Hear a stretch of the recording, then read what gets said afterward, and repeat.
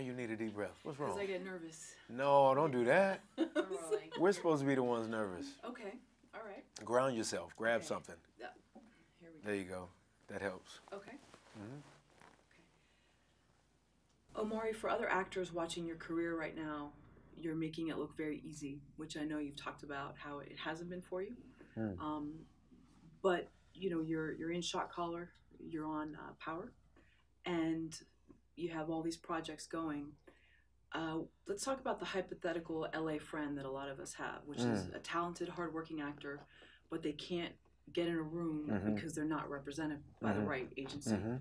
What's your advice for that person? Great way to start an interview, first of all. It's interesting because tonight, for example, I am inviting friends who got off the Hollywood Dream Bus with me, who never necessarily were able to execute anything. You know, it's interesting. They'll be at the screening tonight for this film, and it's one of those things where we don't have the same level of in common conversation that we once had, because life has happened for me differently, and I had to really check in with myself in terms of the team personality in me thought that, and I've always been a part of sports, that everybody that got off the Dream Bus with me, and what I mean by that is around the same month that you get off the Dream Bus and you come to LA or New York to make things happen, you get a collective of friends and y'all all start to run the audition circuit.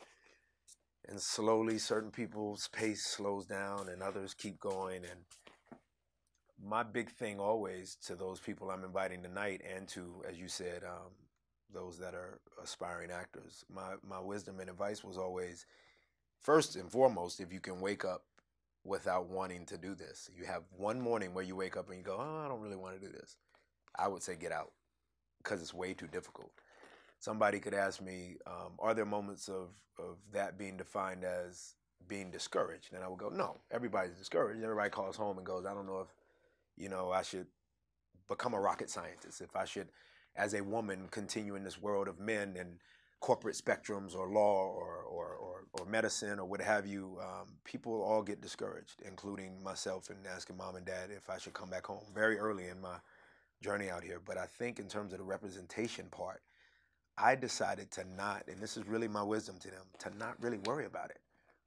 My thought was, you know, if it's looked like it was easier for me than it was because I really pressed hard at the craft, the work, the acting classes, making sure that I was in martial arts, if I could add that to the repertoire box, or the box of tools that I could dig into. If I needed to work on the piano, because one day I could play a character where I played the piano, just work on the craft and don't necessarily worry about the representation. It'll find you. The right agent will find you, the right manager, the right... Now, am I struggling in terms of wanting even bigger out of my career? While there's people not where I'm at going, you look like you made it. I don't know what make it is, you know. I'm satisfied. I'm so humbled and thankful to God that I'm where I'm at, but there's always more. And so if you focus on the more being attained by you making sure that you do more for yourself, then I don't necessarily think the representation should matter. Again, they definitely will always find you. Excellent. Thank you. Wow. Thank you.